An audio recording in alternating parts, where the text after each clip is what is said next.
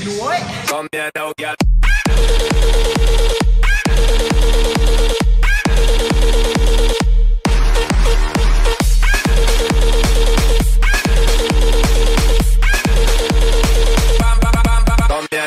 Today we're looking at targeting lower lats. I've spoken before about doing pull downs with a neutral grip attachment like this, which enables you to draw the elbows down, shove it into the chest, really bury that bar in the chest, nice and low.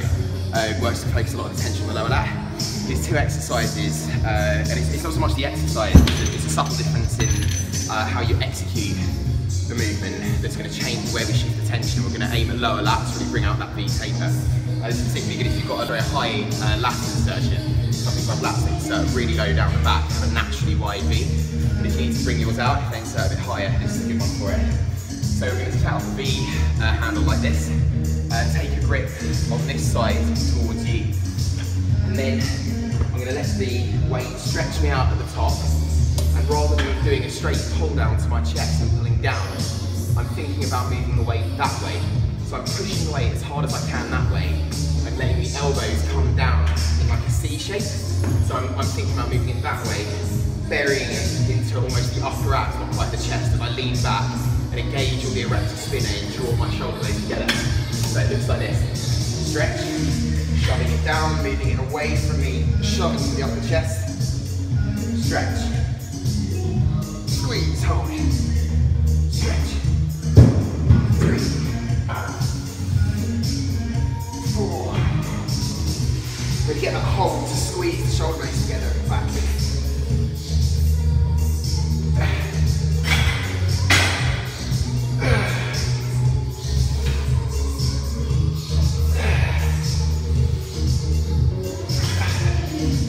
It's the end when you can no longer keep that form pushing away.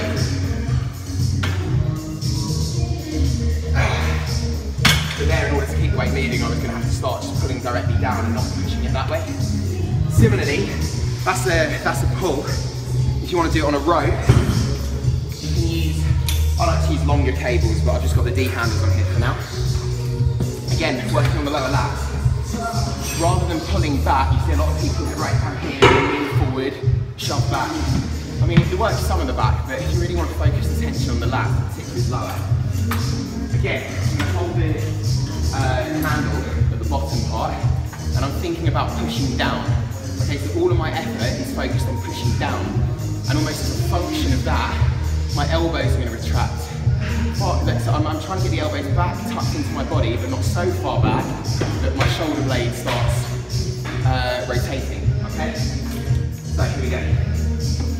You lean slightly forward, 45 to 60 degrees, and then push down. Down, down, down, down, down, squeeze. Stretch. Down, down, down, down, down, down, squeeze. Stretch. Squeeze. Stretch. Squeeze. And you feel very quickly, even with a light weight, you feel like you're shoving down and keeping those elbows in. There's all kinds of tension on the lower lat. Work those two movements in to your back routines, maybe alternate between one and the other on pulls and rows, and you should see some noticeable differences in the next few weeks, providing your nutrition's good. Remember to subscribe for more crazy shit like this.